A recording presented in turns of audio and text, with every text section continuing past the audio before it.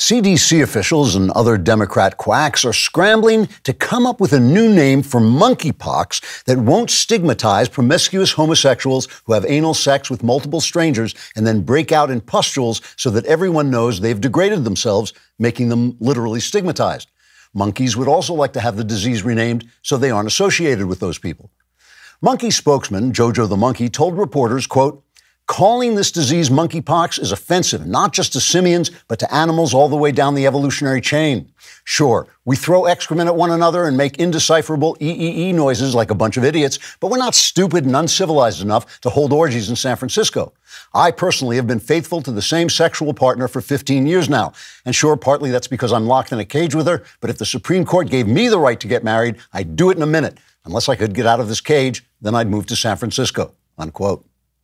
A Democrat spokesman, also named Jojo the monkey, explained the party's policy to a classroom of 5-year-olds, saying, quote, "We must not allow a disease that largely spreads through a debased and unhealthy lifestyle to become an impediment to promiscuous idiots who want to debase themselves and destroy their health. Otherwise, people might start to develop self-respect and personal discipline, and there'd be no one left to vote for Democrats. Oh, and by the way, kids, if anyone would like to further explore alternative sexualities, see me after class," unquote. Other Democrats were quick to point out that renaming diseases has been central to their party's approach to health care. Democrat activist Jojo the groomer explained this strategy to a cage full of homosexual monkeys, saying, quote, "During the pandemic, it was very important to us that COVID wasn't called the Chinese flu, or the yellow fever, or the Wu flu, or the Flu Manchu, or the Flu Shoe Pork, or any other name that, yes, might have been both hilarious and accurate, but would have reminded people that the disease was developed and released by Chinese officials, which would have unfairly stigmatized evil communists trying to destroy the West so they can enslave the world.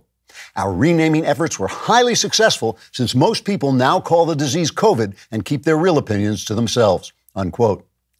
Similarly, with the disease formerly known as monkeypox, although 98% of cases arise in men who have reckless sex with men, medical professionals are reluctant to call men who have sex with men homosexuals and instead call them men who have sex with men and then nudge each other and wink knowingly and snigger at them behind their backs when they walk away.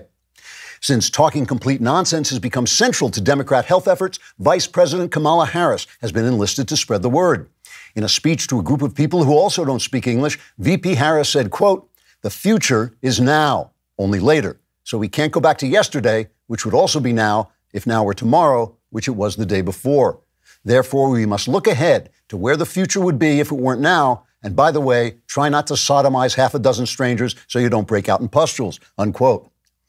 Democrats feel the monkeypox renaming effort is so important, they have assigned the work to the party's Central Committee for Renaming Awful Things so they sound less awful, also known as the Biden administration.